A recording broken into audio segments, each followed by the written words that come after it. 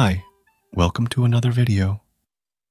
So, I recently told you guys about how you can use the new Claude Computer Use API through the Quick Start Guide and the Docker instance that they provided.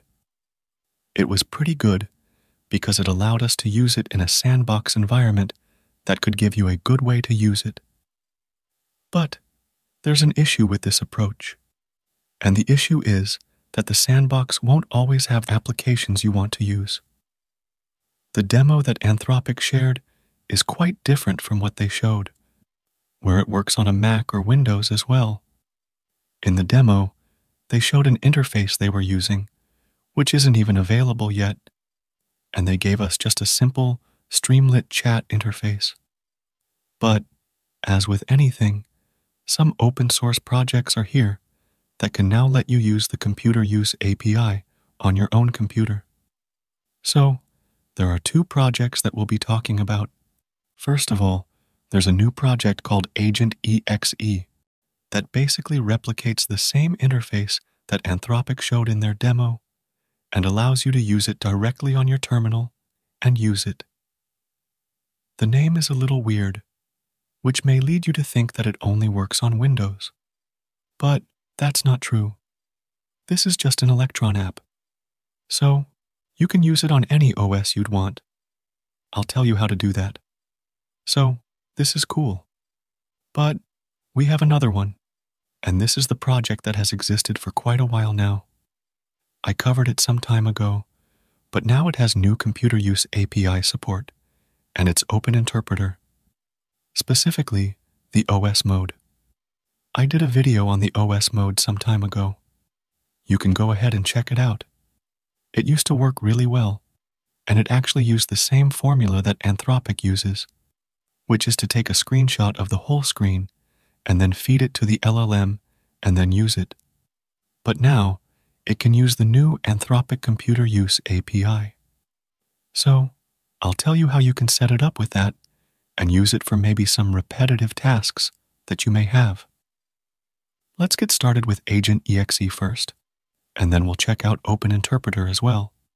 First, get this repo cloned on your computer. Once it's cloned, just get inside the folder. Now, run the npm install command, which will get the dependencies installed. Once that's done, just rename the env example file to env and open it up. Now, just enter your Anthropic API key here, and once you do that, just get back to the terminal and run the npm start command. But before you do that, make sure you install Firefox to get the best results. Although it is not absolutely required, generally Claude likes to use the Firefox browser. It is also mentioned by the developer. So, get that installed for optimum results. Anyway, once you do that, it will get started. Now, you can just start using it. You'll see this box here where you can send anything and ask it to do. So, I'll just be doing a simple demo of it because I don't want to do anything too much. It's just a demo that I want to give on how you can use it. Anyway, let's just send a simple prompt and ask it to go to Google and search for AI Code King. Okay, it's doing that. Let's wait a bit.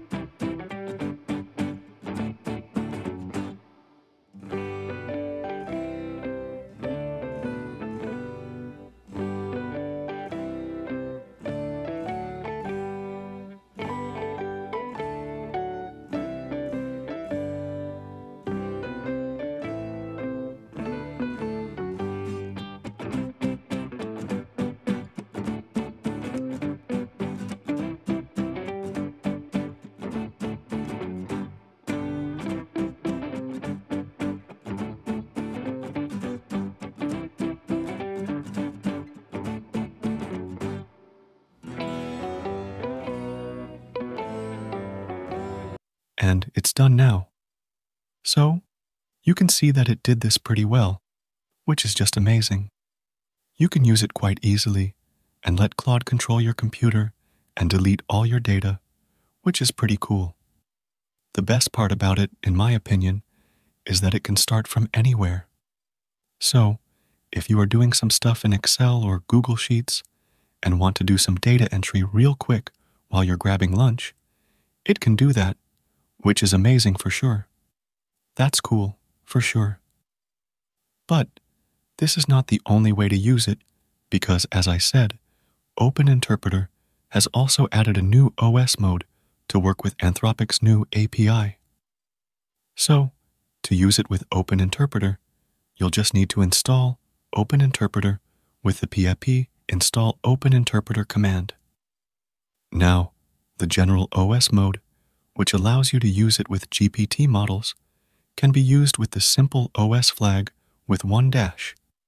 But there's a new mode that allows you to use it with Anthropic, and you can get into that mode by just adding another dash to the flag here. Once you do that, it will ask you for the API key. Just enter that. Now, once that's done, you can just ask it to do anything, and it can do that. So, let's just ask it to go to Google, search for a dog image, and download it to my computer. Okay, it's doing that now. Let's wait a bit.